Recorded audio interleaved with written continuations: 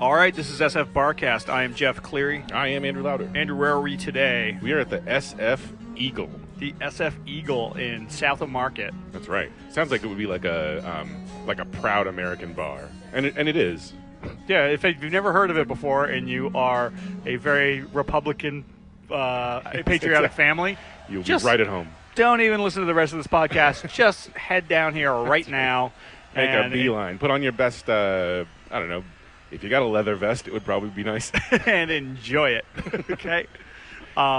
It's in South of Market, but, South of Market's such an all-encompassing sort of neighborhood, because you could say South of Market is, down by the bay. Right. And also South of Market is down here by the in Mission. the zone between, it doesn't feel like Soma proper, because it's sort of like that zone between, the Mission and Soma, where DNA is. It's in the buffer zone. Yeah, it's like DNA's right over here. Yeah, so it's sort of like the club district. Almost. Where is it exactly? It's 12th and 12th and Harrison. Is that right? Harrison, correct. Yeah. Yes, we should know. We're here. Yeah, we should really be able to open our eyes and look at street signs. We're not doing this in Andrew's backyard.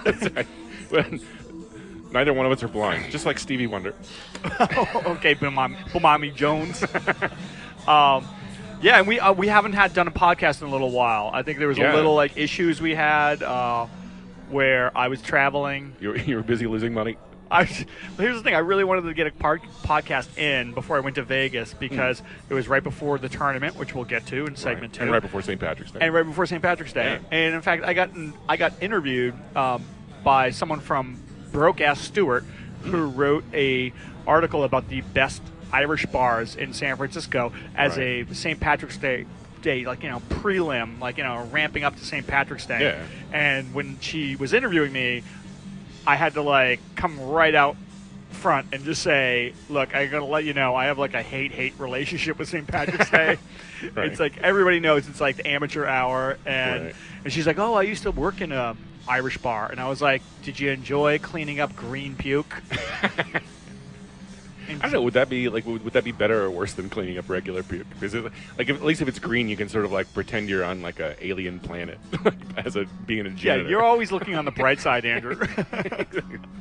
But I didn't. Did you go out for St. Patrick's Day? Oh, hell no. No, in fact, I think one of the reasons we couldn't get a show in was because my Columbia back injury was still lingering and slowly turning into gum and tooth pain. So wow. So that's what's going on with me. You're wasting away. I know. Yeah. At 45, my body's just it's about enough. We didn't think we'd live this long, so we didn't have a backup. Oh, thanks, man.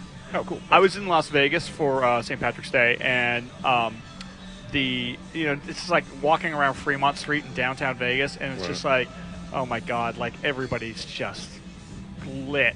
And this was the problem. I was Hmm. telling the girl from Broke-Ass Stewart that I was just I just can't handle it. I don't want to fight. I don't want to fight that fight. Right. When you're younger, you're kind of it's St. Patrick's Day. I'm gonna be the star of this movie. Right. And you go out and you get drunk and you fall down. And you have to tell a story about it.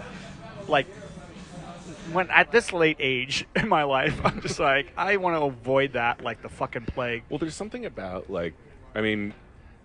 you sort of need you need to have a period where you're not doing something before you celebrate doing it. So if you're going out and getting blasted on St. Patrick's Day in Las Vegas, well, who cares? They do that every night of the week otherwise. Well, that's so the it's other thing.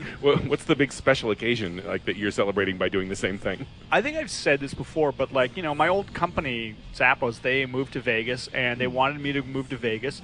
Shout out to Tony Shea. Shout out to Tony Shea. And the problem I have with Vegas is aside from everything, my biggest problem is that sometimes you go out and I said you're hey, I'm going to be the star of the movie. Tonight's the night. Me and my buddies, we're going to be the star of the movie. And some nights you just want to be you know what? I just want to hang out. I want to be an extra. I want to be a supporting character or even an extra. I want to move my mouth but not actually be talking. Right, exactly. But the thing is, in Vegas, since everybody's there to party, like you're just surrounded by people who are all trying to be the star of this movie. Yeah, yeah, and it's just like, oh my god, it's everyone's fucking bachelor party there, like all the time. Right, and so it's just like that's gotta get, like tired. I mean, you get tired. I was there for like 5 days, and like it got tiresome for me. Right. I was just like, hey, knock it off, guys. Well, I can't believe like how often I see like all of the like the world's like the world's like greatest superstar DJs and everything like that. Tiesto. Like, yeah, exactly. Well, they all go through like Las Vegas, and then they all play like beach parties in the middle of the day at some hotel. Well, it's like, what a terrible environment to see like Diplo or Dylan Francis or something like that at 1 o'clock while you're getting sunburned and like pushed around by frat guys. Exactly. It's like, hey, I'm trying to listen to Diplo while I'm like in the Mandalay Bay wave pool. Right, getting sand kicked in my face. It's like, what the fuck?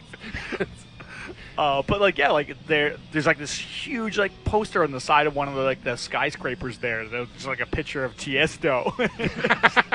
Just like, this is the only number of people that would recognize that like has to be like less than 1/10 of 1%. This is the only place outside of the Mediterranean where anyone knows who that guy Everyone is. Everyone else is like, is that Yanni? Exactly. Dude, the other thing, like all those like Vegas shows. I've never gone to a Vegas show. Have you? No, I don't think so. Like, I'm trying to even remember if I've ever had a chance, like, or even considered it. But like, didn't you? I thought you went and saw Barry Manilow. Oh, that's right. I did. I saw Barry Manilow. Like caught you in a lie. Yeah, he caught me in a lie. Like that's. I mean, a bad Vegas show. I don't mean like a life-changing experience. Right. I don't mean a fucking no-brainer like Manilow. When yeah, and the story with that, like my dad tried to surprise me with Celine Dion tickets. Right. And then she had to cancel because, like you, her health is deteriorating. But then, like later in that like trip, my dad said, "Hey, I'm going to get tickets to see Terry Fatter or Terry Fator." Oh yeah, like the sort of like third-rate Jeff Dunham. Yeah, but here's the thing. But probably 10 times richer. Yeah, exactly. Here's the thing. So if people don't know, Terry Fator is he's a not to be confused with Joey Fat One from yeah. He's a puppeteer, right? Right. And he supposedly has the #1 highest grossing like Vegas show. It's just like they're a bunch of puppets. Yeah, exactly. Like, well, and he probably unseated Jeff Dunham, like, who's like the former #1 puppeteer. Now they probably have some like huge battle. Isn't it all sort of like location context? Like, we're at the SFEagle now, and I was talking to the bartender, and later tonight they have an open mic, like comedy show here, which I didn't even know about. Right. And it's a Wednesday, so Wednesday nights here they have open mic comedy. And he said that they have like such a huge crowd that like they have to like tell comics they can't perform. Now if Terry Fator came in here with his stupid puppets, like all the people in San Francisco would be like, "Hey, fuck you!" Right? Get fist fucked to death after the show. Exactly. I should mention that this is probably one of the premier leather bars. Yeah, but it's like you take that same but guy. He'd probably be fist fucked at any bar. Well, you take that same guy off this stage and put him in Vegas, and he's the #1 grossing show in Vegas. It's like, what the fuck is going on? Actually, I have a story. Like, it's a leather bar in like South of Market, in like there's like a lot of them around here. A lot of like it's the clientele. It's like if there was a leather district, calling this the club district, I should have called it the leather district. Yeah, it's kind of like the leather district. Yeah. But Folsom Street Fair usually is right up the street. Around the corner. Yeah. But like I have a story about this bar where there was a rumor that this bar was going to close, and that was actually my first when I saw that this place was still around. Like my first thought was like, oh, I thought that closed, but I think it was because I probably read the same stories. But yeah, the basically, although it's weird because like I feel like this like. Last time this bar was like, okay, they're gonna close, and they did like a fundraiser to keep it, or there was like this, neighborhood mobilization to sort of like preserve it. Right. Get it deemed a historical site or something. No, people do that now. Like they're trying to do that with Doc's Clock. Right. I mean, that's just a weird thing. Like, okay, it's like the last sort of like ditch effort where it's like, Maybe we can get the government to step in and like. I should say that's not what they did here. Yeah. But at Doc's Clock, like that's what they're trying to get like historical status for Doc's Clock in order to keep it there. Right. And the thing is, like, what's the argument there? It's like so many people got drunk here.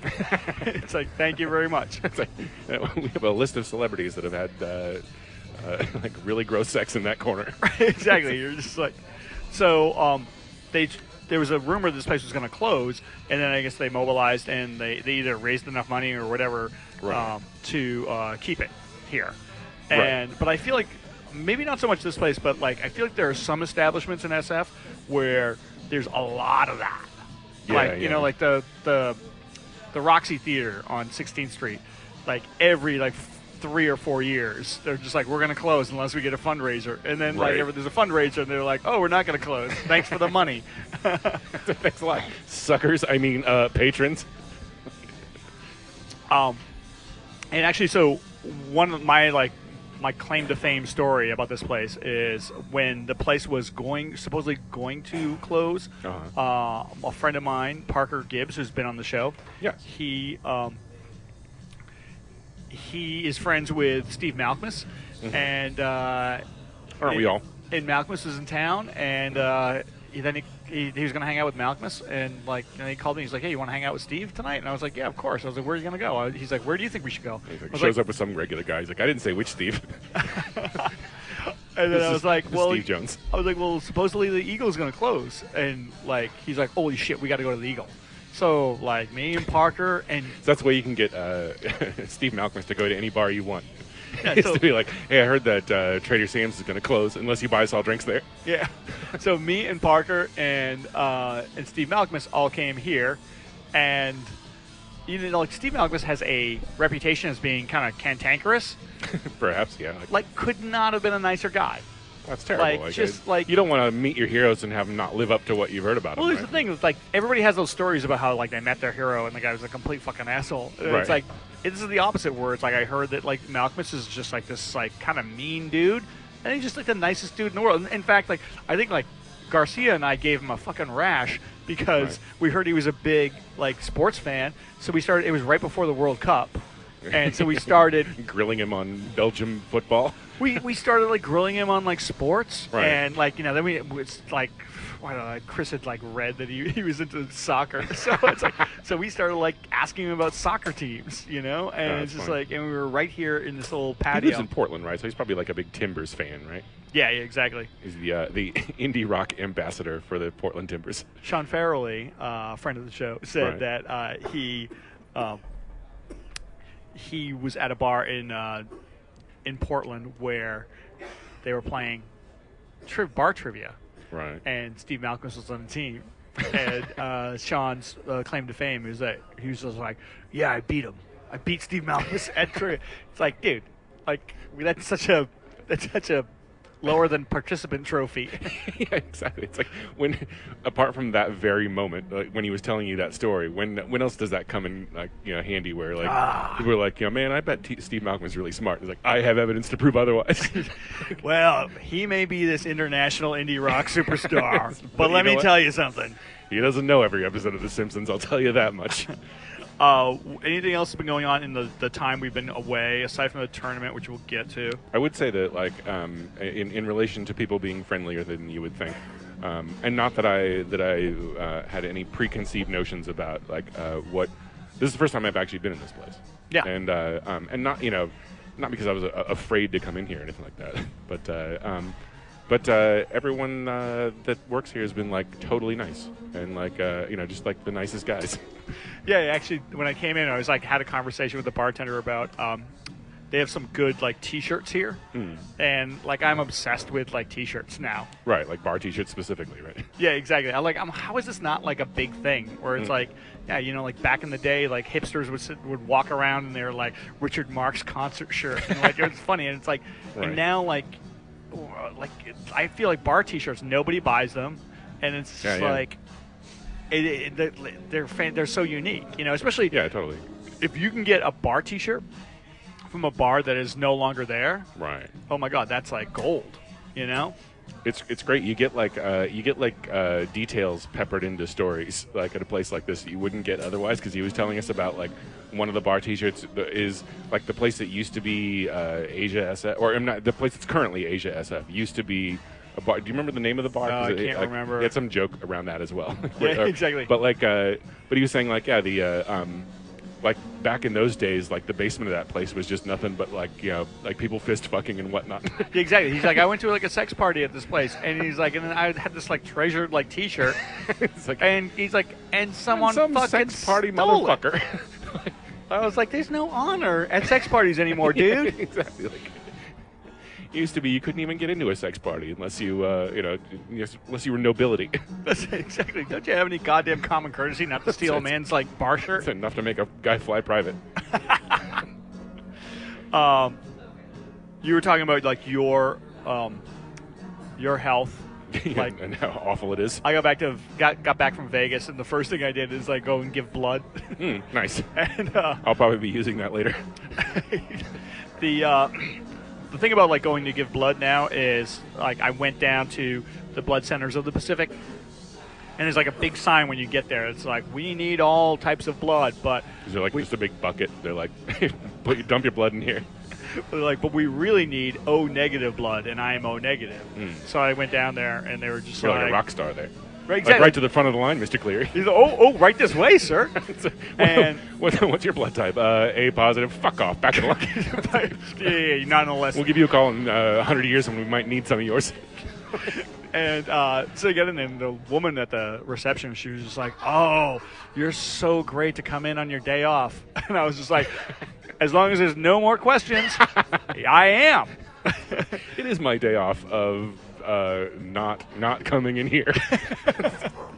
And I went to, also like every time I go give blood, like they're giving you all your vital, and I know like health has more to do with like the three things they check. Yeah. But like the woman who's checking my pulse and my blood pressure and my iron level, she's just like, oh wow, you're really healthy. I'm like, oh, like the fact that you people call me because you want my blood makes me laugh. Oh, I had no idea that your blood testing machines were all broken. Exactly. I think you may want to turn it on. So I got that. Like, and of course, like, by the way, giving blood is like the best thing you can do. And also, you suddenly become a cheap drunk. Oh, there we go. They say, hey, you know what? You shouldn't drink any alcohol after you give blood. But like, that's more of a guideline than a rule. Yeah, I mean, like they're talking about like shortly after, like in the, like 5 minutes. Exactly. And when you go and sit at the cookie bar, it's like, don't do shots. Don't drink while it's coming out. That's all. And let me tell you something. There are plenty of things in this world that I am not good at, but bleeding into a bag ain't one of them. You want to take a break? Yes, we should. Let's take a break, and we'll come back and we'll talk about the tournament. Speaking of fist fucking. Yeah. And being in Vegas. All right, this is SF Barkast. We'll be right back.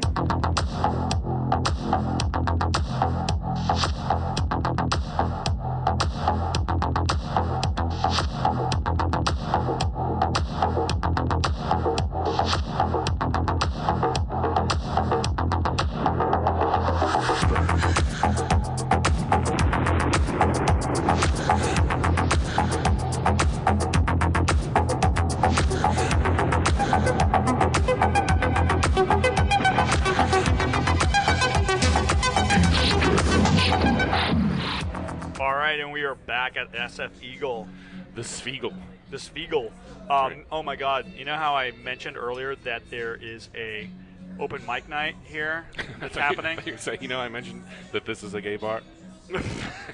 I went to the men's room and had a revelation. By the way, every time I'm in a gay bar and I read the graffiti on the wall, right? And if there's anything I don't even completely understand the reference to, I think it's just like some gay thing that like I'm just not privy to. Like it's like someone wrote, "I love them Cocoa Puffs," and I'm just like, "Ooh, what could that mean?" I'm just like, maybe the guy just likes cereal. Come on. Or maybe he likes gargling black guy's balls. Right? Sure. Well, why not? Well, I mean, you've got a better creativity than I. You have a better imagination than I do. So like the comics are starting to trickle in, and oh my God, Joe fucking Gorman showed up. And the thing is, we're gonna do our sports section now for segment 2, and I'm gonna bring Gorman on later. But the thing is, I can't have him on now because we're not gonna talk about men in tights in like a wrestling ring. But so Andrew, the tournament. I went to Vegas in the tournament, and I did say publicly that I was gonna break up with sports gambling, but I put that on hiatus for the first 4 days of the tournament. And as we all know, betting on college basketball is the closest thing to a sure thing you're ever going to get, because there's never any upsets. First off, I should have known going into it, because I was doing a little bit of research, and they were saying this could be the best tournament ever because it's the hardest one to predict. And I'm just like, oh, I'll go for them. So I'm like, oh, so I'll go put money on it, like that. Like, what the fuck? It's going to be so much easier to win money. So I totally took a bath on this. And, like, everybody's complaining about Michigan State, like, fucking up their bracket. Right. They fucked up my bracket, too. But, like, they've also fucked up some of my money. And that's a much more serious offense. And then, like, when I got back, I was listening to some sports talk radio. And, like, all these, like, experts were talking about how they were like, oh, this is a very boring tournament because after the first 2 rounds, after the first weekend, all the big universities, all the big schools advanced. Right. And my reaction to that is like, yeah, but they didn't fucking cover. So exactly. What? They didn't cover the over at all. So who cares, right? That's great. And like the big thing is like Texas A&M was down by. They had a 14-2 run or something like that in like the last minute. 44 seconds, Yeah, it was ridiculous. Which is absolutely absurd. Right. But they had to win by 8. Yeah. They didn't win by 8. Well, okay, like the worst story that I heard, and who knows if this is true, because this is the kind of thing that you probably make up afterwards. We'll see if it's the worst story. But like cousin Sal from like the Jimmy Kimmel show or whatever, supposedly he had like Northern Iowa they were playing? Northern Iowa. Like Northern Iowa, he had the money line. Oh, so like I should have bet the money line. Like he's like 12, he's like 12 up with 40 seconds to go, and he's like, you're spending that fucking money. Yeah, absolutely. And you also are like, yeah. Well, here's the thing. Why is he taking the money line? Oh, I guess he gets better odds. Right, probably gets a better payoff. Gets better odds because they're he's like an the sure underdog, thing. Right? Yeah. But still, it's like bust him with the ring ding. Yeah. So. Like I won a few bets, but not enough to like clear like the fucking like Holocaust of the rest of those bets. That's right. Not enough to be able to like drive back or anything. If there's one thing that can make you feel good about like losing a bunch of money at the sports books, please enlighten me. Is having somebody next to you who's lost more. Ah. And let me tell you, I went to Vegas for like this sort of like. Going away party for this friend of mine who used to work at Zappos. So a bunch of us old Zappos people like showed up. And this one dude said to me, he's like, what do you think about Arizona beating Wichita State? And I was like, well, Arizona, didn't they win the Pac-12 tournament? And weren't they like, or they either won the Pac-12 tournament, and they were like ranked really high. I was like, Wichita State is supposedly the last team that made it into the tournament. Right. So I was like them in Syracuse, like, and who are both like, or Syracuse in the final. So he's like, yeah, it's a pick'em game, so there's no line. I was like, yeah, I think that's a good bet. Right. And he's like, yeah, I think I'm gonna bet on Arizona. And I was like, yeah, you know what? I think I'm gonna bet on Arizona. You know what? You're a genius. So here we go. I put $100 on Arizona. All right. He puts $4,500 on Arizona. And you're like, ooh, you like them more than I do. Wow, you have it inside. And then his friend from high school was with him. He puts another $2,000 on Arizona. Jesus Christ! So I'm watching the game. Did they go to Arizona? Like, well, actually, one of them like lives in Tucson. Oh, great.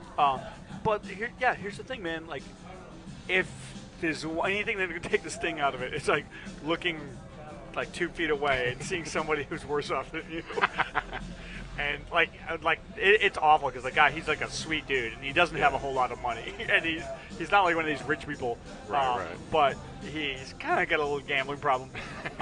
But by towards the end of the game, if you watch the game, Arizona was never ahead. Right. And like towards who's their coach? Like Sean Graham or Sean Miller. Sean Miller. Like if you'd taken the money line on him drowning in his own sweat. Oh my God, he sweat more than Nixon. I know people were like, it was basically like a wet T-shirt contest. She's like, at the end of it. Absolutely insane. And so like towards the end of the game, when it was clear that Arizona wasn't going to win, my friend was on his phone trying to get earlier flights out of Vegas. He's like, I know, because if I stay here, I'm just going to be chasing the dragon, trying to win that back. Right. I'm like, oh my God, yeah, get the fuck out of here, dude. Let's go feed your kids. Exactly. Go get your story straight and go back to your family. Well, like actually, like a week before that, I was in Reno, visiting my brother, and I was waiting for him to get off work, so I was hanging around the Pepper Mill, which is a beautiful and cigar stinky casino in Reno. Although it's stinky. Somehow nicer than all the rest. Exactly. It's like the best. It's like the best casino. It's like the Pepper Mill. Or no, the Silver Legacy's the best. Yeah. Like the Pepper Mill's pretty gross. But like, and I was just sitting in the sports book, like killing time or whatever like that. And there were guys like wandering up like to place like horse bets, like that were just like just mwah. Yeah. Oh yeah. Exactly. Where it's just like the guy's wearing like dress shoes with no socks, and then like Lebowski shorts and a robe. I love those. I love those guys who are like at the sports book who aren't watching the basketball games. They're only watching the ponies or the little ponies, the dogs, and they're yelling. Rah, rah, oh yeah, rah. There was some guy like he was just chanting gibberish over and it was just like number 3, Papa eat. So it's just like what? Oh my God, Papa eat. That sounds like a fucking Haitian dictator. Last time I was in Reno, I was in the Silver Legacy, and like Kevin, friend of the show, Kevin Montgomery, and I are walking through, and I can see this fucking dude kind of like, it's like 4 in the morning, and this guy's kind of got his eye on us, and he's coming closer, and I'm like, oh shit, what the hell? Because like Reno can be sketchy. Yeah. And sorry. So this dude comes over to us, and he goes, hey, you guys want to buy some cocaine? They're like, no thanks, man. He's like, well, let me ask you this. You got any change? It's like, oh, so Coke must be great. Yeah, exactly. Coke business is doing really well. No cocaine, eh? Street news? Yeah, so like basically that's my like Vegas thing, and I don't have like I don't have a horse in the race. I'm like so beaten from like the first like 4 days of the tournament. I know it starts up again tomorrow. Well, it's funny. Is there anybody that you like from here on out? Well, strangely enough, like my bracket's still pretty intact as far as the final. No, in fact, I have Kansas getting beat by Maryland in the final 8, and that's essentially like one of the only differences between my bracket and friend of the show from the right spot. I forget. Annie? Yes, Annie. There we go. Yeah. Good friend of the show, whose name I can't recall. Yeah. Her bracket is essentially exactly like mine, except she has like Kansas going into the Final Four. But we both have I think we both have like Oregon beating like North Carolina for the final, which is weird. But like I don't have a lot of faith in that at all. But. The first 2 days of the tournament, I had Cal. Yeah. Going to the Final Four. Right. I totally missed this because I was in transit, but I guess like the best player in Cal decided it was a perfect time right before the tournament to break his fucking hand, and so he's out. Right. And then right after that, and I had like Michigan State winning it all, and they lose in the first fucking round too. It's absolutely insane. So I don't have everybody seems to think that Kansas is going to roll, and the thing is like I've swore off Kansas, although I've sworn off a lot of things in my life, and I went back to it. So like I couldn't like pick Kansas, but it just looks like Kansas is going to roll from here on out. Well, somebody had said like the worst possible outcome like for anybody that follows like college basketball would be like if like Krzyzewski, Jim Boeheim, let's see, Bill Self, and and the coach of Kentucky, what's his name? Calipari. Calipari. Like, if they all get in the Final Four, like, it'll be like the biggest, like, fucking dick size, dick measurement, like, ego fest ever. That would be great. You know why? Because of the one and done rule now, where like players, like young players, can only have to go to college, only have to pretend they're going to college for 1 year. It's like the only thing that stays, that is constant in college basketball, is the coaches. Yeah, it's true. So it's like, you get like, I'd like to have all those guys there because they're the real stars. Yeah, it's like true. Everybody, like back in the day, like when I was a kid. Here's old man time. Old man off my lawn time. Back when Patrick Ewing was Patrick blocking shots. Patrick Ewing played for 4 years. Like Olajuwon, I think, played for 3 or 4 years. Yeah. And like, you start doing the math on like what Kentucky teams would look like if like even like last year, the year before, if everyone stayed 4 years, like they'd have these just fucking ridiculous super teams. If any of our listeners are like crazy sports fans and also like programmers, right? I feel like if you just enter all that information in, and you're like, okay, like Kevin Durant like went to Texas for 1 year, but if he'd stayed for 4 years, he would have been playing with like LaMarcus Aldridge, right? And it's like you think of like the fucking super teams that could have been, like Kentucky would still have Nerlens Noel. Yeah. Unfortunately, he still sucks. The only problem with that is that like Kentucky has so much turnover of like all these like All-Americans, where it's just like Rondo played there, Noel played there, but also like all these Tony other Delk. fucking like Anthony Davis and Kid Gilchrist. Kid Gilchrist, by the way, sounds like a gunslinger. It's a first he was Kid Gilchrist, then Kid Presentable. There's some comic. Oh, he's got to be a local comic. He has this great joke where he said one of his friends said to him, "Hey, do you want to come over and watch a movie?" He's like, "Yeah, what movie?" He says, "It's called The Assassination of Jesse James by the Coward." Oh, yeah, Rob Ford or whatever. Rob Ford. He goes, Who was the mayor that just died from Toronto? Yeah, he's like, it's called like The Assassination of Jesse James by the Coward, like Rob Ford. And he goes, "Oh, really? What's it about?" Right. It's about the stock market. Exactly. It's a metaphor, That's right. It's one of those crazy fucking Terrence Malick movies. No one knows what it's about.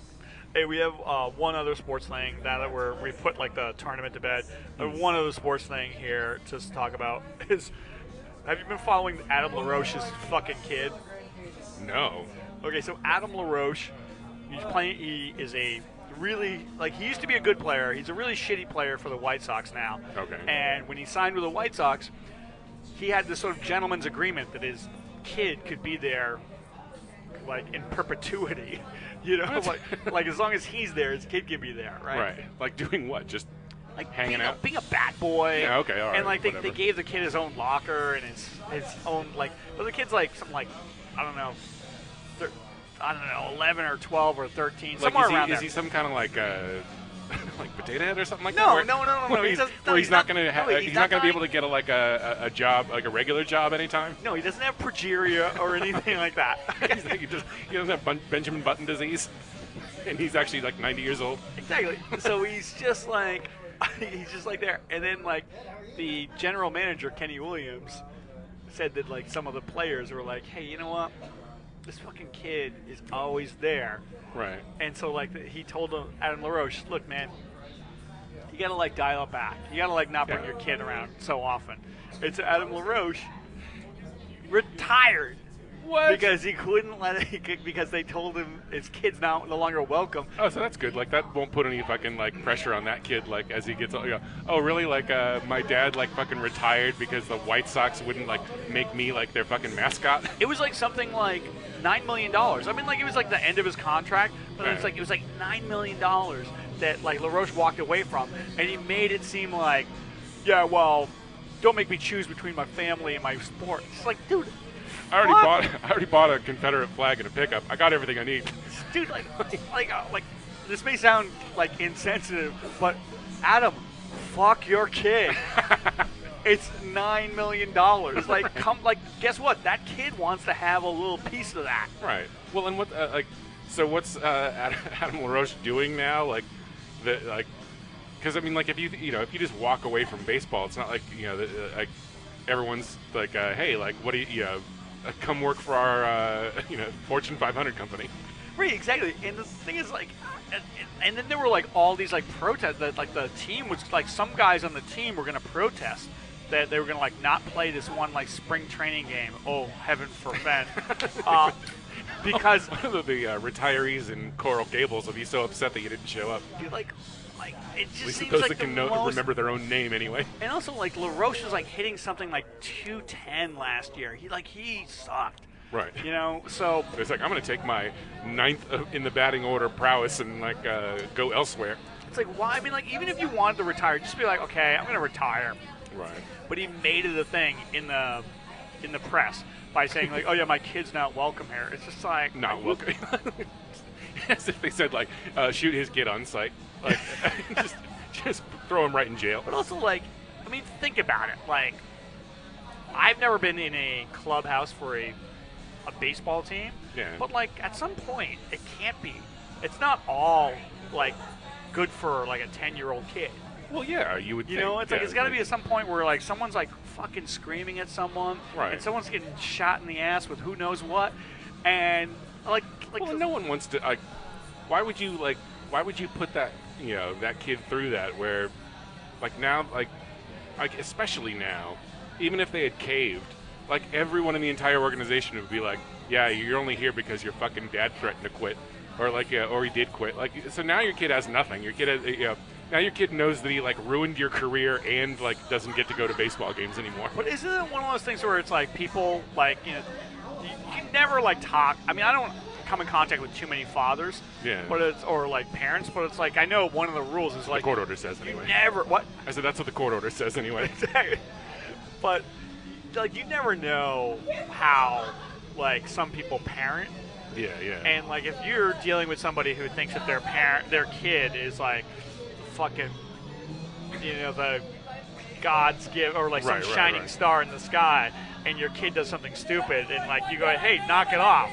Like the parent may come at you and be like, hey, don't you discourage him. That's right. And so like now you have like a whole baseball team saying, hey, yeah, knock it off. Like, don't like nobody.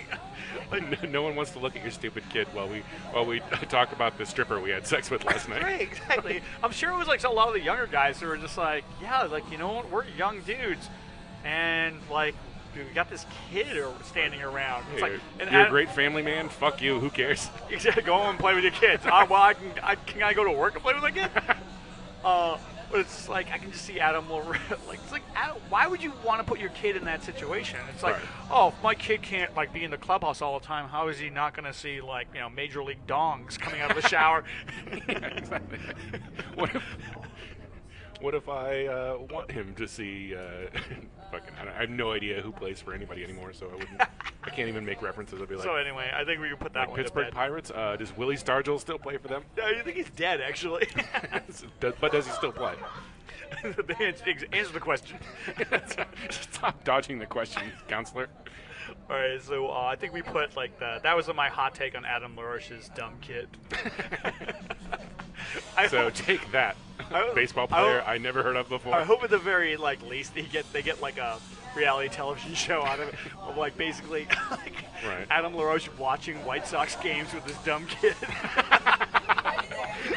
It'll be like the new like Lyle Alzado in the back row of the stadium. It'll be like Adam LaRoche like trying to see around some guy's afro with his kid. Like he could have been playing this game, but like he's a fucking terrible father. Exactly. He's trying to talk them down on the fucking beer prices. All right, this is SF Barkast. We'll be back from the SF. All right, and we are back at the SFEagle. At the SFEagle, yeah. Having a good time, man? Yeah. I am. Like I said, like the. The clientele here has been nothing but sweet to us, and the bartenders have been super nice dudes. One of the things I totally forgot to mention about this bar is that, there's a what do you got? Beer garden, outdoor big giant patio. Patio. It's a patio. It's a big patio. It's like in San Francisco, there is only a handful of bars that have nice totally aired out patio. And it appears like the best part of it is that you're up against two commercial buildings. And so you're not going to have and so, fuck them. Well, I was gonna say you're not gonna have like residents calling down and being like, I pay $6,000 a month for this place. I don't want to have to watch dudes in leather fist fuck each other. You might have like people calling in saying like, "Hey, you know what? I'm squatting in this garage. Can you keep it down?" Exactly. Like, can you at least make it so my camera will be able to take better pictures of what's going on? The other great thing about this bar is that they've been playing great music. Yeah, like a lot of like sort of like Tool and Rage Against the Machine. It's all like 90s like heavy rock. Right. Like it's all that music that I didn't know was gay until this very minute. I'm like, oh, of course it is. Dude, think about it. It's like, yeah, exactly. Although, dude, are you like me, where it's like in the 90s I was like really into like Tool? Yeah, of course everybody was. And then like, you know, hearing it here in this context, like if I was at the aforementioned like sex club, right, and where everybody's like fist fucking each other, right, and they're playing Tool, I'd be like, oh yeah, this makes sense. Like back in I thought that was a metaphor. back in the 90s, wait, a stink fist. And then back in like the 90s, I was just like, no, I'm an edgy like person, I'm an edgy 20-year-old. It's like, no, I'm like, no, you're the next breed of people that didn't know that Judas Priest was gay. Exactly. So, have you seen any movies recently? Oh gosh, let's see. I saw the movie Carol. And it was all right. Like I thought it was a little overrated. Like, oh, wait, I like Todd Haynes. Todd Haynes? Yeah. Okay. And I mean, it's I felt like the not Naomi Watts. What's her name? Kate Blanchett. Like the Kate Blanchett character, like just seemed like kind of a miserable person. She's like the Kate Blanchett, as I haven't seen the movie, but like as an actress, she's like the new Meryl Streep, doesn't she?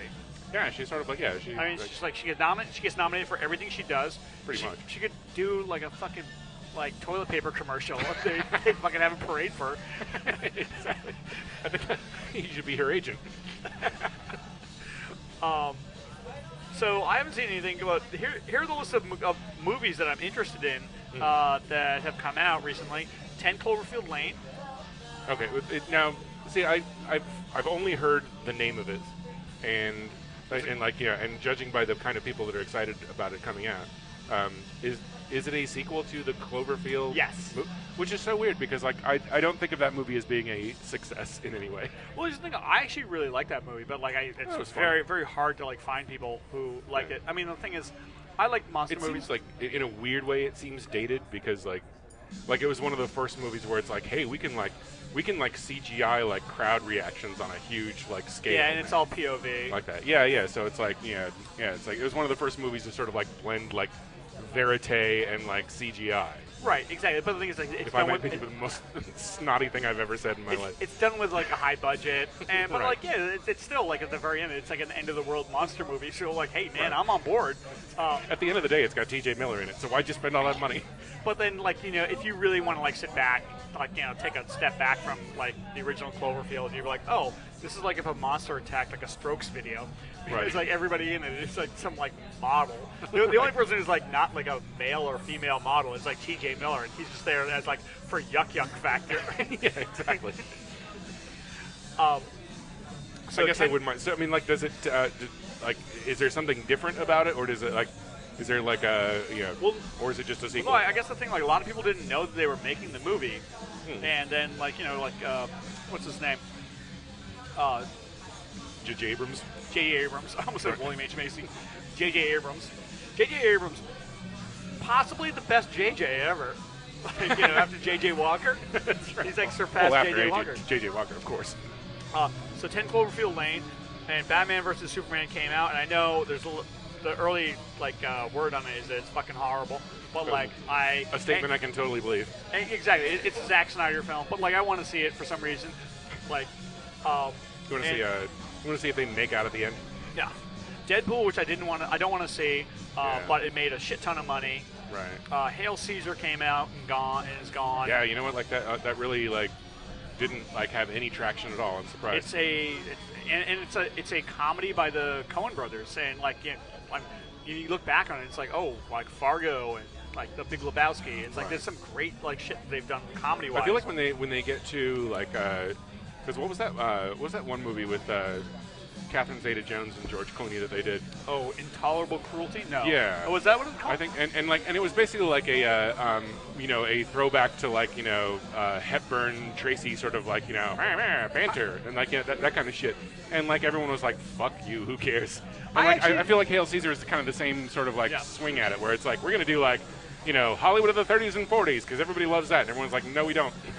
Although you have to like, you really have to hand it to them. In that, like, they have the biggest stars in Hollywood. They have Scarlett Johansson, they have Channing Tatum, they have George Clooney, they have like all the they have Jonah Hill, they have all these like big actors, and people are just like, yeah, we're gonna pass. It's like, yeah, we don't give a fuck. That sounds really boring, actually. What we spent $80 million on actors. In anything else, we would be lining up around the block. That's right. Like, we lined up to see Salt with fucking Angelina Jolie, but we're not lining up to see that. And the last one that I wanted to see, I just wanted to point out that like these are all movies I want to see that I haven't seen any of them because I don't want to leave my house. The Brothers Grimsby. Brothers Grimsby. I have no idea what that is. It's a Sacha Baron Cohen film. Oh, that movie. Oh, okay, yeah. Like, yeah, that looks like it might be funny. Like, like in a way that like doesn't warrant any sort of mainstream success, but like it might be like like funny like in an underground kind of way. Like, well, I'm sure it's really like like gross and British basically. Here's the thing: you and I, one of the best. I'm going to speak for you here. One of the best experiences of our lives was when we saw that preview to Borat. Oh yeah. And there was you, me, and Chad Larriman and his wife, and we lined up. And not like a preview of like a movie preview, but like an actual screening, ahead of time of the movie. And not one of those promotional things to get like people talking about it the weekend of. It was like a month before Borat came out. Yeah. And there was like rumor that like he was going to show up at one of these locations, one of these 11 locations. And it seemed like a bullshit rumor. That, I mean, like it was just one of those things where it's like let's get everyone like a buzz about like this happening. But then, like I remember like sitting in the theater and like I think we'd gone like 45 minutes past when the movie was going to start, and I was like, you know what, he's fucking here, because otherwise, like, what possible motivation do they have not to show the movie yet? Unless he's in transit and doesn't know if he'll be able to make it. Yeah. Like, there's no other reason for this to happen. And that's what happened. Like, he showed up. He like came out of nowhere. And it's like, you gotta understand, these are people who waited in line for like 2 hours to see. So these are his biggest fans. And then he comes out in Borat character. Yeah, just like fucking like high fives the whole audience, runs through it. It was like honestly, I felt like that's the closest. I've never been in a airplane fire, but like that's probably the closest. That's my impression of what it would be like, because people were jumping over the seats to get to them. Right. And so like it's a Sacha, like the Brothers Grimm's. A lot of other people are shouting like, I can't get my oxygen tank to work for my baby. Exactly. We're not all gonna live, but some of us are gonna really live. Who wants to have sex? And so the Brothers Grimsby is. But here's like it's something that maybe you and I both would like, because it's about like a soccer hooligan. Yeah, totally. Right? But here's the bad news on it. In 2 weeks, it's made $6 million. Ooh, ouch. Ooh, ouch. Wow, like that's no goodwill built up from Borat at all. Okay, the other thing I want to say is... Oh, you know what? There's another movie I saw, and that was the Pee-wee's Holiday. Like, why is he having a holiday movie in the middle of No, March? It's like I think it's like a holiday as in vacation. Like. Okay, I thought it was like. But it was good. I enjoyed it. The John Lee, John Lee and Vernon Chapman, the guys that created Wonder Shows and like. Vernon Chapman, wasn't he in Living Color? Yeah, I think so. It was also Vernon Reed. But like they're the pride of San Francisco State. Like, that's right. I can't believe those guys. Those guys went to San Francisco State. I know, and like they're. No, actually, you know what? I retract that. I can totally believe that those two fuckheads went to. I mean, because you and I went to San Francisco State. Like, I can't believe that two drunk, high, funny guys went to San Francisco State. All right. One last thing I want to say about like current events here is Fife Dog from. Tribe Called Quest died. Yeah, I heard about that. And like, I just want to like point out that in the last in like in a very short time, here's a list of people who have died. Oh, should we play like violin music under this? I know. Well, here's the thing: like every year during in memoriam for the first 2 months. Yeah. But here's the thing: we're only like halfway through the third month. Okay? Yeah. Here are people who have died just in this year alone. Yeah. Fife Dog from Tribe. That's it, right? Bowie. Craig Sager. Craig Bowie? Yeah, Daniel Bowie. Okay. Craig Sager, although that one is on order. Wait, Craig Sager? The sportscaster? Yeah, he's like his leukemia is no longer in remission. Oh, they've given him 3 to 6 months to live. All right, so it's like that's bad news. If you're gambling on it, what's the over? I'll take the money line on him dying. Glenn Frey, Natalie Cole, a lot of musicians have died so far this year. Yeah, true. Yeah. The guy who played Don't Mayor... be a musician. That's the lesson there. The guy who played Mayor Lenny Klotch in Ghostbusters died. Well, Lenny. That was one of the big ones. If you... I don't think I know anyone that was able to go to work the next day after that. You would be saving the lives of millions of registered voters. Alan Rickman. Alan Rickman, that's right. Dan Haggerty. The Haggers. The Blowfly. Yeah, indeed. That's a rough one. Told myself I wouldn't cry. Abe Vigoda. Abe Vigoda, that's right. Paul Kantner from The Doors. I was going to say REO Speedwagon, but it's Jefferson Airplane. Yeah, you're right. What's the difference? Vanity. Vanity, that's right. Harper Lee. Good Lord. George Kennedy. George Kennedy. George Martin. George Martin. Keith Emerson. Keith Emerson from Emerson, Lake and Palmer. Right. And also of Emerson, Lake and Powell. Oh, exactly, right. And then in December, Lemmy Kilmister and Scott Whalen died. Yeah, that doesn't count. Oh, and that's December. And then right on top of that, I'm going to sprinkle, going back to, November of, last year, you have the Paris attack. Right. And then you have the San Bernardino terrorist attack. Sure. And now you have the Brussels attack. There what the fuck? Well, and let's not forget we're about to elect Donald Trump president. So. I know, exactly. My only hope is that we have all the bad news we're going to have for this entire year. It's just going to be front-loaded. It's front-loaded, exactly. Right, it's going to be like smooth sailing the rest of the year. Smooth sailing from here on out, right? So, and the only last thing I want to say is something about politics is, I know, I was listening to the 538 podcast that's all like Nate Silver, and all they do is polling and stuff. Right. And thrilling listening, I'm sure. It's about the election. Right. And the thing about Bernie Sanders supporters is supposedly there's a new poll that says that Bernie Sanders supporters right now have said that 35% of them will not vote for Hillary Clinton if she gets the nomination. And it just made me so mad. Yeah. Well, you know what? Here's the thing. I know. I'm gonna guess 20% of those aren't of voting age anyway. I know. Because his crowds are so young. They're non-legal voting age young. Here's the thing. I know that's a poll that was taken now, and a lot of Sanders supporters, who I am one of, right. are smarting because it kind of looks like that Hillary's going to get the nomination, and that's before Bernie Sanders throws his weight behind Hillary Clinton. It's before Bernie Sanders gives his speech in Philadelphia at the Democratic National Convention. Yeah. And it's before they have their day. So of course they have time to sort of change their tune.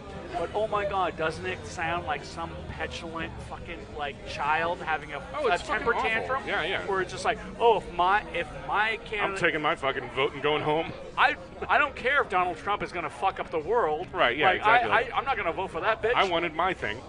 Exactly. It's if you're one of those supporters and you're just hey, you know what? If my candidate doesn't get in, then I'm just gonna fucking pack up and live in the woods off the grid. Then do it now. Well, there's people I've run across online and stuff like that obviously seem to have no grasp that there's a massive ideological difference between Donald Trump and Bernie Sanders. It couldn't be bigger.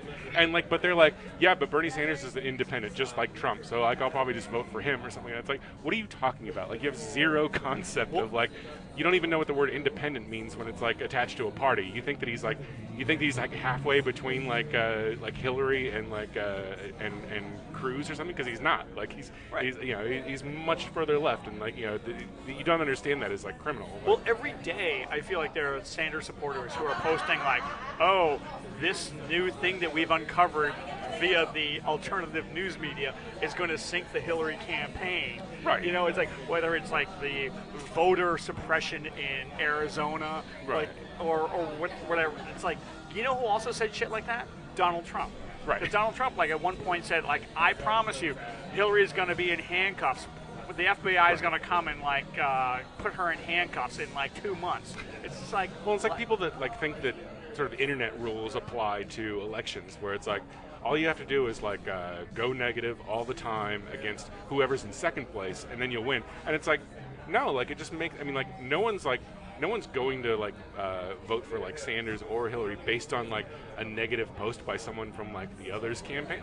Like everyone should be on the same side here, first of all. And like, so you're like, you're just attacking people that like essentially think almost exactly like you, in hopes that like that then we'll all elect someone that's good for nobody. And also like having no concept or grasp over incremental sort of progression.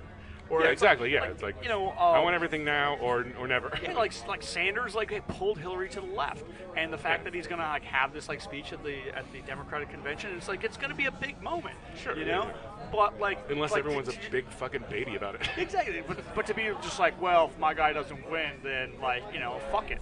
It's like, let's burn the whole place down. It's like if I don't get everything I want like right now, right, then I'm gonna fucking like throw a tantrum. It's just like, dude, like guess who didn't do that?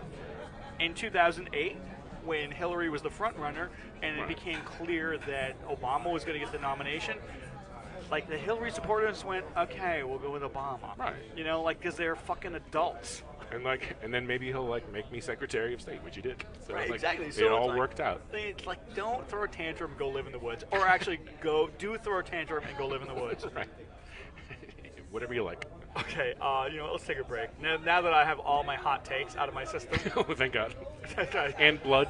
I feel like I got blood, hot takes. I got a haircut you recently. Pretty much drained everything out of your body. Exactly. You beat off into the toilet. And maybe we'll bring Joe Gorman over for just to say goodbye, because he's just to explain what that smell wafting over from where he is. I'm looking right now at the group of comedians who are waiting to get on. Right. And they're just like, it's like this cloud of smoke. Yeah, it's like it might as well. They're really going to give their best effort tonight. It might as well be like a boys' room, high school boys' room, right, in like the 70s. It's just like it's just like this cloud of pot smoke everywhere. All right, this is SF. Shameful, just shameful. Absolutely. We'll bring Gorman over here and maybe give him a demerit. That's right. We'll offer him an opportunity to change his ways. All right. All right, this is SFBarkast, and we're at the SFEagle. We'll be right back. Mr. Dynamite! All right, and we are back at the SFEagle. Andrew, you having a good time? Probably a better time than I should admit to. Exactly. I feel like I'm going to have something to tell you by the end of this show. I think because we... oh, my God. All right, don't surprise me. And as I promised earlier, and everybody who listens to the podcast knows I make good on my promises, here is Joe Gorman on the podcast. And Joe, like, what are you doing here? What's up? Aside from like regulating the men's room. Man, it's Whip It Out Wednesday at the SFEagle. You pull out your penis, and the bartender will take a picture, a Polaroid picture, and it goes up on the wall, and you allegedly get free drinks. Now here's the thing. Allegedly. Now here's the thing that like Joe likes to lie a lot, so right. like that's something that Joe would say. But also, given the fact that we're at the SFEagle, like that may be like a promotion. Yeah, dude. Yeah, exactly. Like, check your morals and the belief of the 10 Commandments at the door, baby. Or at least 7 of them. Yeah. 7 out of 10 commandments. Still honor your mother and your father. Yeah, I mean, like no matter who you're butt fucking here. It's like and keep the Sabbath holy. You can still honor your mother and father while you're fist fucking someone. In fact, that's how you honor your parents in most occasions, is the quality of your fist fucking. That's right. They didn't want you to be some boring idiot. Yeah. Get creative in there. Be like a young Jackson Pollock. Joe, I've seen you grow up from being just nothing. Yeah. To being, something. Yeah. Almost a de-evolution in a way. No, you're honestly like one of my favorite comics in working in SF. Well, thank you. I think that a lot shows, of people have moved away. But also why would I want to, move to New York or in LA and then immediately move back and have to be like a local headliner? I'd rather just stay a local feature forever. Would you? What is like? What I mean, like, do you think? So unlike who are people you would name that have done that? Oh, what, like Matt Morales? I don't know. Go. Nobody springs to mind. Hey, Matt Morales has been on the show. That's right. Well, congratulations. Which fucking terrible bar did you go to? People are getting fucked in the bathroom here. This is the kind of bar I go to. This is real San Francisco. It's not tech bros with Bluetooths and hoverboards. I think that they also have Run Amok on the jukebox here, though. So. Well, that's perfect. That's everything. Dude, so, I was having this conversation with a comic, recently, and she was very upset because all of her friends were moving to L.A. or New York. Oh, boo-hoo. Maybe she should have real fucking friends and not comedy friends. Dude, saying, all of your friends are comedians is like working in a desk job. And, I know this guy from work and he's really cool. Work friends, dude. Get real friends. Fucking work friends leave, dude. No, Joe, that's what I was saying. Is that I was like, hey, if you think it's bad for you because you're a comedian, your comedy friends are moving away. Yeah. Right. Well, maybe you should be a better comic so you can move too. Well, no, I was saying, how do you think I feel? I'm always going to be here. And, all of my friends who are good are going to have to move away. And she's like, well, not all your friends are going to be good. Whoa! So I'll be left with a bunch of mediocre comedian friends. But I can, Joe. I know, you're on the rise. I'm on the rise, but guess what, baby? You're gonna stick around here forever. I'm sticking around here forever because it's all going digital, and this comedy bubble is going to burst, and it's all going to be online. You can create content from your home. That's going to be the next big thing. People aren't going to go out to clubs. Everyone's going to want to stay inside, and they want the comedy to come to them. The business to get into will be like brick wallpaper. Yeah. Well, the business to get into, yeah. Hey, welcome my. People are going to start doing more stuff from their home. Do you really think I'll give you a little time? No, I'm moving to New York. I'm moving to New York. You think I'm going to stick around in the fucking West Coast where everyone's like, ugh, be a Democrat? I don't roll that way, baby. You want to be I want to be fucking racist in New York. That's what I really want. I hate to bring it to you about racist New York. But actually, a lot of people who've moved to New York have a harder time than people who moved to L.A. That's because it's more challenging. That's because the quality is better in New York. And I want to go to New York to be a comedian. I don't want to do commercials, and I don't want to be like some fucking witty stoner next door neighbor in some You'd be sitcom. great at that role, though. I wouldn't roll that way, man. It's you not don't about watch that the show? integrity. I watch that show. I'd watch that show. Well, you know what? You guys actually sold me on my own idea. I, too, would watch that show. Check for me on CBS's Let me upcoming call Larry sitcom. Charles. Let's get this done. I love this reverse pitch. It's here's something that would be awful. Oh, actually, it's pretty good. Yeah. You guys are just really good salesmen. He's like, yeah, that is awful. Can we option it? Fuck New York. I'm moving to L.A. so I can be the stoner next door neighbor on your next favorite sitcom. Move over, Big Bang Theory. Yeah, well, do you really think that people will stop going to comedy clubs because they'll get it all piped in? Everything's gonna happen on the cloud, baby. Mark my words. What seems like just the ramblings of a madman in 2016 will soon be the stone words of a prophet. Won't there still be some 2017? Do you mean words written in stone or comedy clubs or said by comedy a stone clubs person? In San Francisco are going to start looking like malls in Detroit. All right, abandoned trees are going to grow out of the stage. The soundboard's all covered in moss. That sounds kind of cool, actually. I would go there. I want to go to this Paleolithic comedy club. That's right. But don't you think that there's still some merit to saying, hey, I saw that guy live before he shot up that school? I mean, that's the idea. But if everything's virtual reality, essentially, then you can still say I wandered into this guy's room on Second Life right before he killed the president. Yeah. Think about it. That's right. I can take that to the bank. Joe, do you have any shows coming up? Fuck, are you kidding me? Of course. We want all of our listeners to go to your show. As well they should, and they would be right to do it. Oh, shit. the comedy show starting. We should set up the microphone inside. Actually, the comedy show's about to start, so we're going to have to get out of here. Good Lord. Yeah, let's ditch this shithole. You think I want to do fucking comedy at a gay bar? I want to do comedy at a straight bar. How will gay people understand the joy of fucking a woman that I describe so vividly on stage? They won't know what I'm talking about. I might as well be yelling in pig Latin or some this shit. Reference is lost on you people. Yeah. You mean you don't understand the silky, slug-like, velvety undercarriage of a pussy? Well, darling, I'm lost. Well, hey, this might get like an NC-17 rating. I don't know if there's no way that would be the first time that velvety undercarriage has been said at this place. I think this is like a first for this bar. And our apologies to the management. Yeah. Will this be Barkast's first NC-17 rating? Usually it's like the family-friendly edition. How would that work? You have to bring a parent to download it. Yeah, they have to have parental. Otherwise, it gets like that little explicit. Do they still have NC-17 ratings for movies? I hear something's right. Yeah, they have. Every time everybody has the internet, so what can you That's show why Playboy, in a movie theater that people can't see on the internet? Like 100 times worse. Right. Where it's like, oh, this guy fucked a cat. It's like, well, on the internet.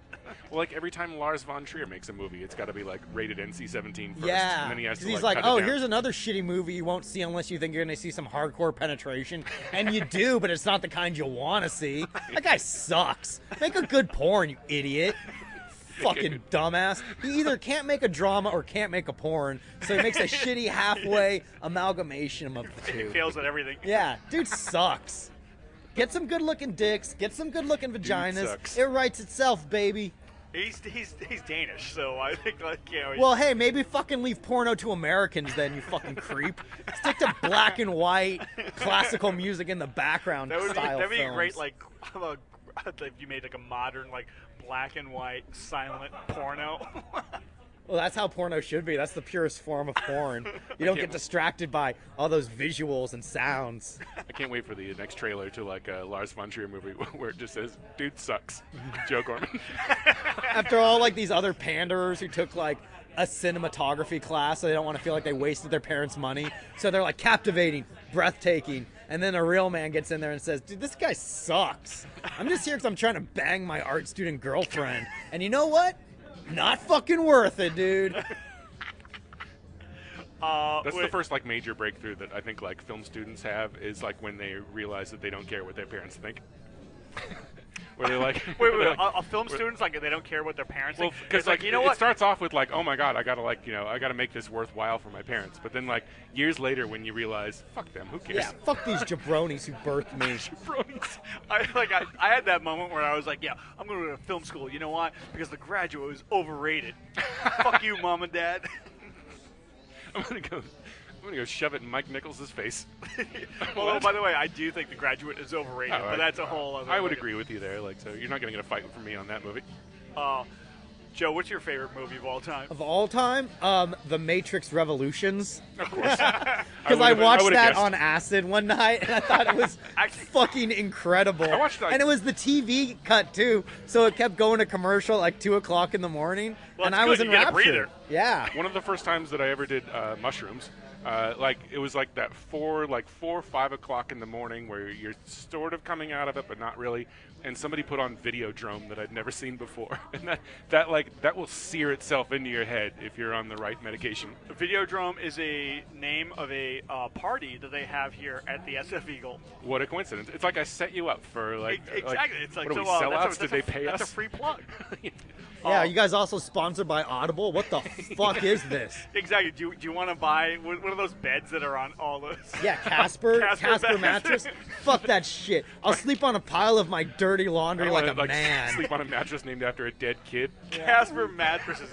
It's on every comedy podcast. It's this mattress is scientifically engineered. Yeah, a bunch of fucking losers who spent all of their 20s and most of their 30s sleeping on a fucking futon are now suddenly bed connoisseurs because, the first free mattress I ever got that my parents didn't buy me. Oh, it's fucking wonderful. We figured out how to get it into a refrigerator-sized my back's all box. aligned. Fuck yourself and fuck your free mattress. I'll kill you if you ever come to my city. fantastic. It's like I know. It's like I know. The most I have unrealistic the thing biggest I've ever following seen. at this bar. It's the best. This place is awesome. It's like I know as a comedian you are like used to crying yourself asleep. So the best way to cry yourself asleep is on a Casper mattress. It's it's scientifically engineered to deal with disappointment. For the whole time you're asleep, you'll forget what a miserable failure you are. That's the Casper guarantee. Speaking of like smoking pot or like doing drugs and watching movies, one of the reasons why I stopped smoking pot is because I was smoking pot and I watched the movie Time Cop with Jean-Claude Goddamn, and And you thought, this has got some really great ideas in it. I kept like sitting up in the middle of the movie and going, this is one of the best movies I've ever seen in my life. And it turned out it was Sudden Death with the hockey movie with Jean-Claude Van Damme. And it's like the third time I sat up, I was like, this is as good as Citizen Kane. And people were just like, you're stoned, dude. Knock it off. Like, you're right. It's better than Citizen Kane. Yeah. Exactly. Much better, dude. Rosebud, are you kidding me? How about a roundhouse kick to the face?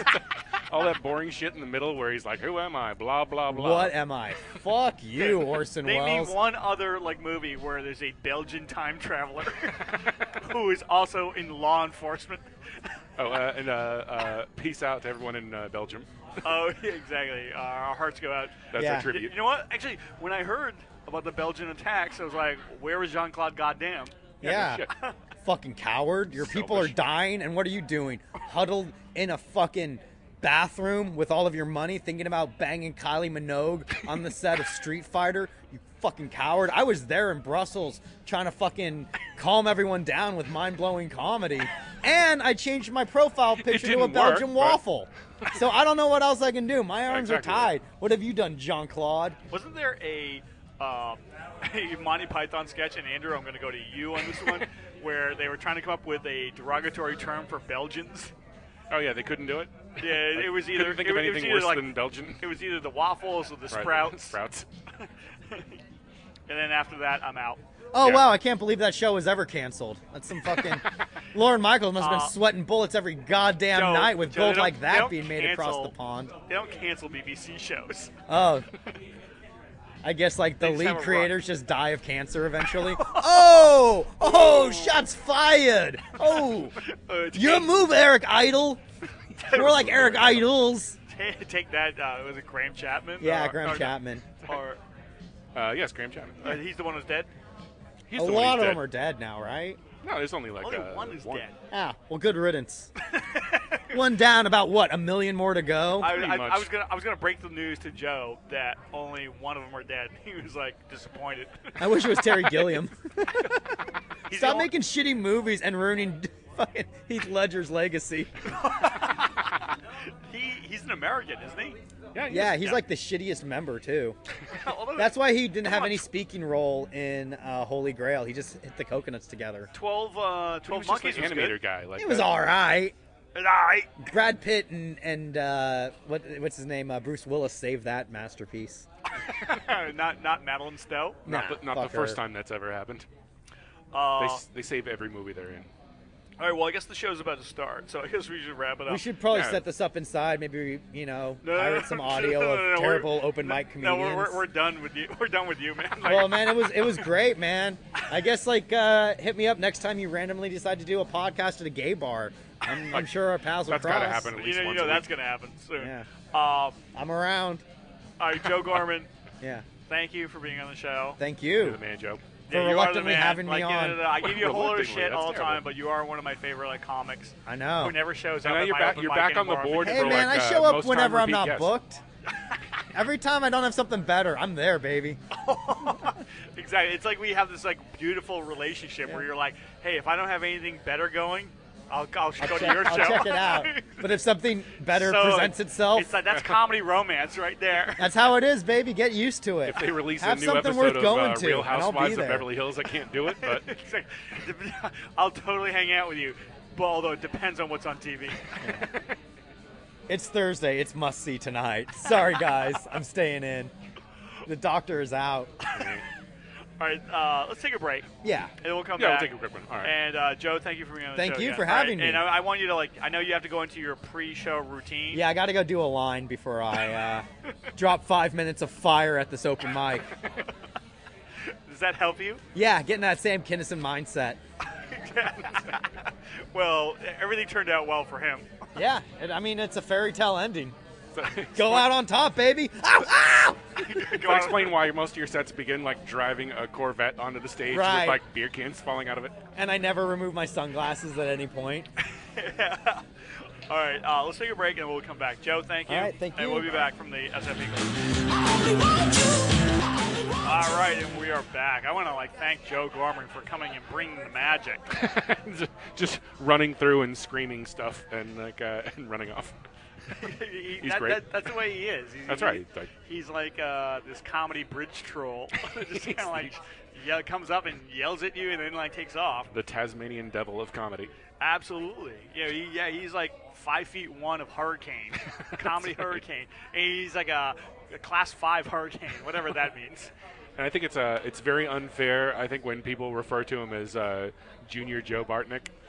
Because he is, in fact, Little Jay Okerson.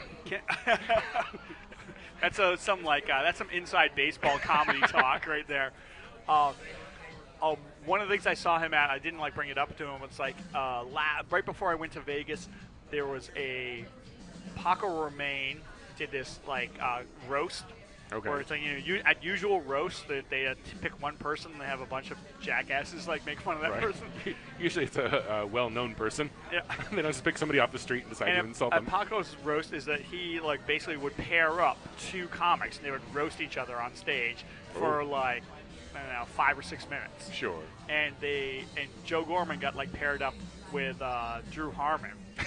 So it was Harmon versus Gorman. The fucking I assume very little was held back on either of their parts. It was the Thriller and Who Cares Zone. That's right. And I actually didn't stick around to see who won. I think Joe got the best of him, but I was just oh my god, these guys are such good friends. They're just gonna really fucking rip into each other. And the only problem with it is that they're such good friends that they're actually very polite with each other. Right. Yeah. That's terrible.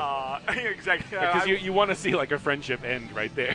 Exactly. I want. What about that thing when your sister had an abortion? What? Why'd you do that? Yeah, I wanted somebody I know it's the whole thing is this construct, and you're oh, I'm gonna make fun of you, now you're gonna make fun of me. Oh, isn't that? Oh, that was cutting. Right. But I wanted someone to just really go the Andy Kaufman route and just start crying.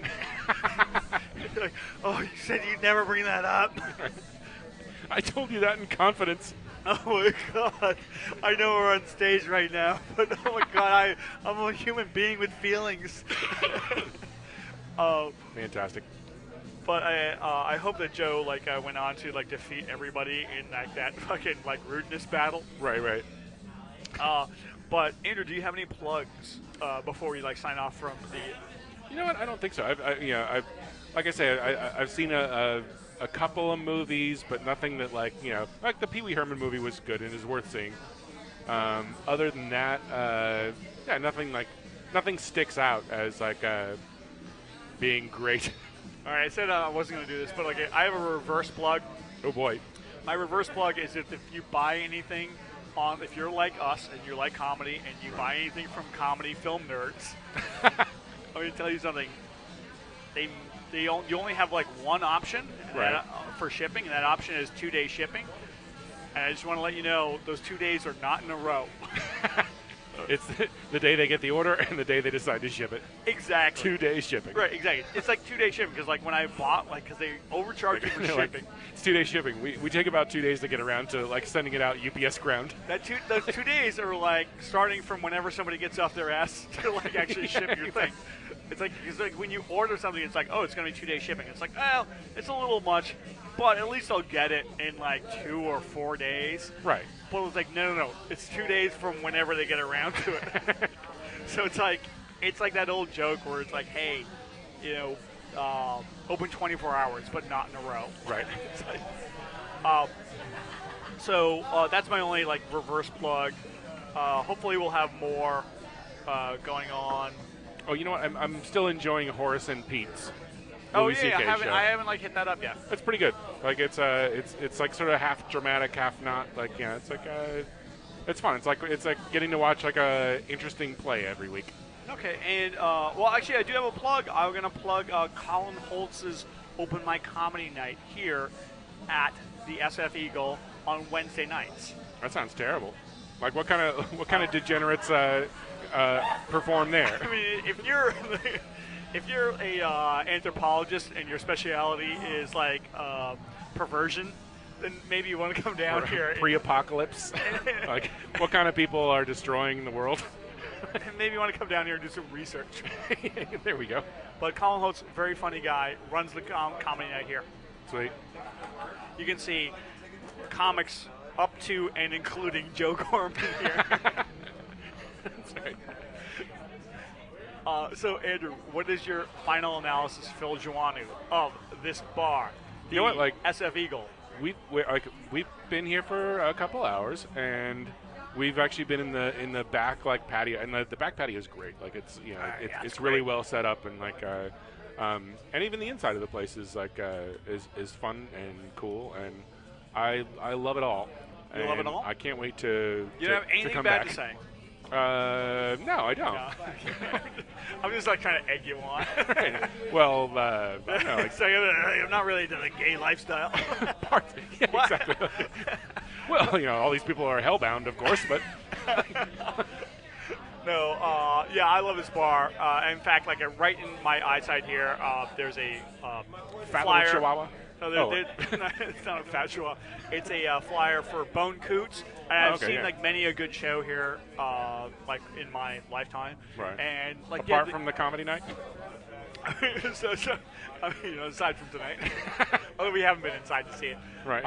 But like, yeah, like also one of the things we forgot to mention is that like if you like smoking, we didn't mention that if you like smoking copious amounts of weed, you can come here.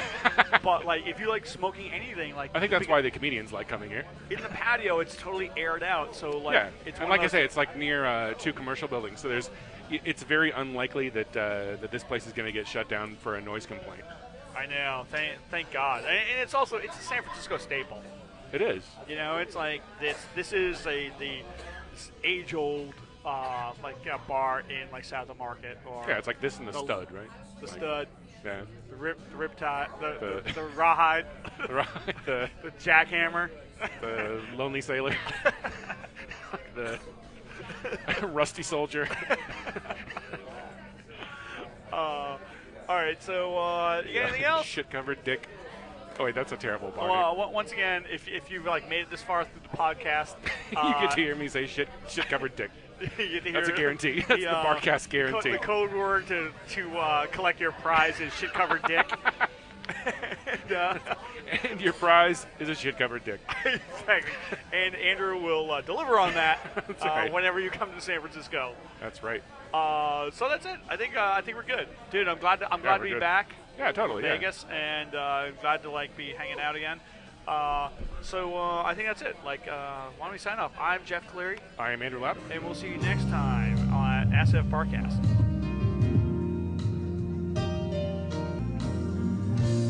This eagle's place is in the sky. She's still got a lot of flying to do.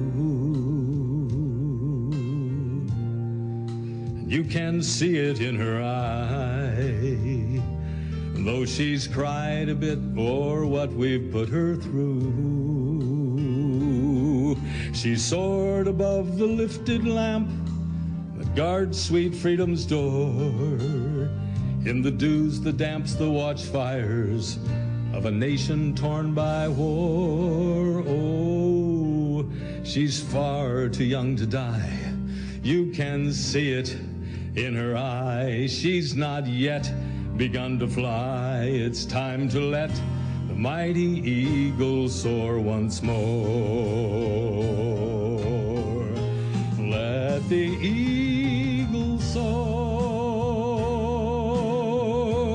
like she's never soared before, from rocky coast to golden shore. Let the mighty eagle soar,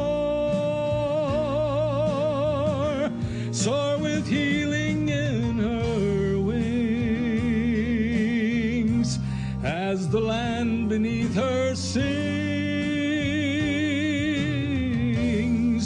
Only God, no other kings.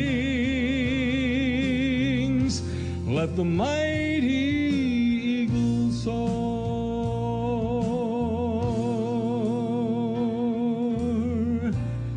This country's far too young to die. She's still got a lot of climbing to do. And we can make it if we try. Built by toils and struggles God has led us through.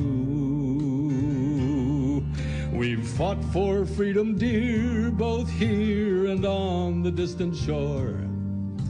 Paid a price, sacrifice, a price you can't ignore. Oh, we're far too young to die.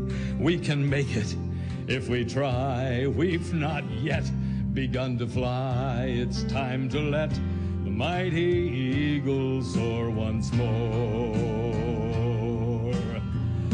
Let the eagle soar like she's never soared before. From rocky coast to golden shore, let the mighty eagle soar, soar with healing in her wings,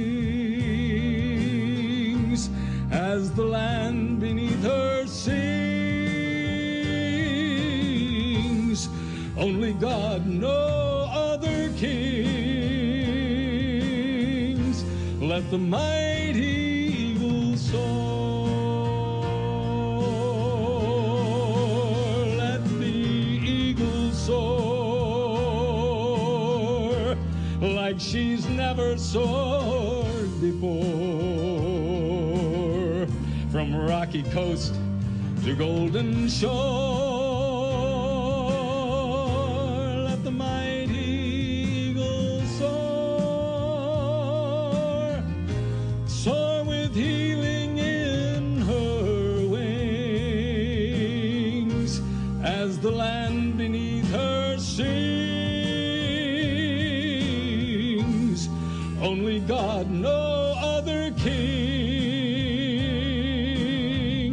Let the mighty eagle soar.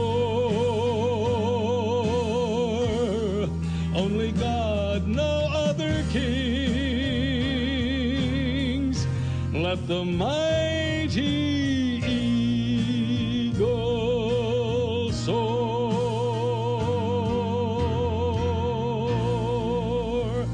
Thank you, and God bless you. Thank you.